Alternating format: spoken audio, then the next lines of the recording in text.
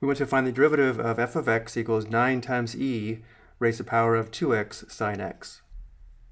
Because we have a composition of functions, we will have to apply the chain rule to find the derivative. We will be using the derivative formula. The derivative of e to the u with respect to x is equal to e to the u times u prime. Notice how this derivative formula has a chain rule built in. So in our case, we will let u equal 2x sine x. So notice if u is equal to 2x sine x, we can now think of the original function as just 9 e to the power of u and apply the derivative formula. But we do need to find u prime or du dx first. And notice that u is a product of two functions. U is equal to 2x times sine x. So we'll let the first function be 2x and the second function be sine x, where the derivative of f times g with respect to x is equal to f times g prime plus g times f prime. Or we can say the derivative is equal to the first function times the derivative of the second function plus the second function times the derivative of the first function. So let's go ahead and write this out.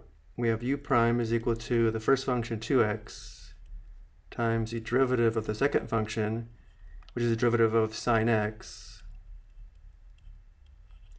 plus the second function, which is sine x, times the derivative of the first function, which is the derivative of 2x. And now let's find the derivatives. We have u prime is equal to 2x times the derivative of sine x is cosine x.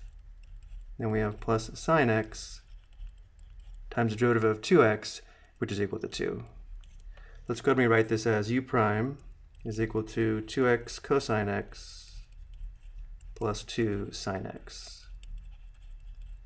And now we have all the information we need in order to find f prime of x. F prime of x is equal to the derivative of 9 e to the u with respect to x, which is equal to 9 e to the u times u prime, which means f prime of x is equal to 9 times e raised to the power of 2x sine x times 2x cosine x plus 2 sine x.